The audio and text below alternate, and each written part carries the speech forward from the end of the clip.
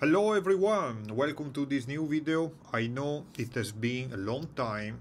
I was quite busy and I hope to be able to produce and upload more videos in the next future, but today I wanted to discuss with you the current situation of the market, because probably you have realized that we are going to a bearish territory. You see here the S&P 500, the SPY ETF. It went down a lot. Of course, there is the war in Ukraine, that is one of the reasons, but regardless, the trend is pretty clear. You see, if you use the moving averages, the blue is below the green, both of them sloping down.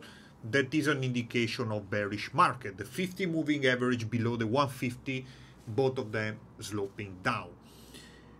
If we look at other markets, the situation is not better. This is, for example, the bond, right? The 20-year treasury bond US market is going down as well, even before the previous one. So we started already at the end of the year to have this bearish trend. And if we look at gold, gold has been going up around this time when there was the war. I would say people were afraid, but now it started to go down as well. Cryptocurrencies. Let's have a look at Bitcoin. Probably you heard about the Terra, the Luna, those crypto that crash. I'm looking at Bitcoin because it's a major one, but you can see that even here we have a clear downtrend, right? We were around the end of the year touching almost 70, right? 70K for one Bitcoin, and now we are at 30. That is crazy. So what to do now? The question you may have is, hey, everything is going down. What should I do? That's exactly the question you should not be asking now. What I said many times in this channel is that you need to have a strategy before things happen. So when they happen, you know what to do. If you start to reason based on fear of what is going on now, what you are going to do is probably making wrong decisions. For example, you may decide to sell even though this was not part of the strategy because the price is going down. That being said, what can we do in this context? For my investment, I have some money in Bitcoin, in some other cryptos. I have other money in some investing, long-term investing, I would say, strategies where I have some of these assets that are going down. What am I doing? Nothing. Nothing if the strategy I'm using didn't consist of doing something in this situation. And the strategy I have, for example, the all-season portfolio, is a strategy where you rebalance annually and you don't have to do anything else. So even though the price is going down, I'm not doing anything else. And that's what you should do as well. Follow the strategy. If the strategy you have implemented is telling you that, for example, when the 50 is going below the 150, they are sloping down, is a bearish signal, then you should sell, then you should sell. But if the strategy is not telling you to do that, then you should not sell. Stop listening to the news. Stop listening to people telling you that everything is going to crash. This has been happening times and again, and every time after a bearish market, there was a bullish market.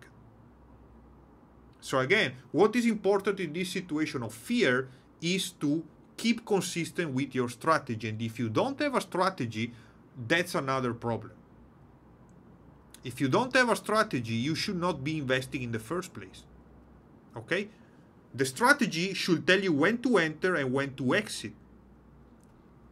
If you don't know when to exit, then this is a problem. So I suggest you watch my first videos where I was discussing about the ingredients of a strategy, what you should do when you start investing, which kind of information you need.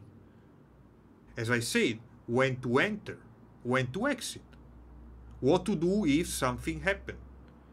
And again, I know that many of you may be afraid given that the trend is so bad, because it's like, hey, how down can it go? Where is the bottom? Nobody knows. Don't listen to people telling you that we bottom already. Just follow the strategy. If your strategy is telling you that when the 50, for example, is above the 150 bot sloping up, it means you can start to buy again, then do it. But don't change your strategy based on the opinion or suggestion of so-called expert that you listen on TV or friends or so on. Just be consistent with your trading or investing strategy. That's the only suggestion I want to give you. And again, I'm in this stuff as well. I am investing in this. I am investing in bond, in gold, in crypto. And I'm not worried, and I'm not selling, and I'm not doing anything because my strategy does not include these actions. For example, I tell you Bitcoin, what I'm doing every month is putting a small percentage as DCA. This strategy doesn't include a rule saying if the price is going down, sell. So I'm not doing that. The all season portfolio, as I said, is rebalanced every year. It doesn't say if the price is going down, sell. I want to stress it again. Don't let fear change your rules. Use your rules to control your fear. That's the key message of this video. And see you next time.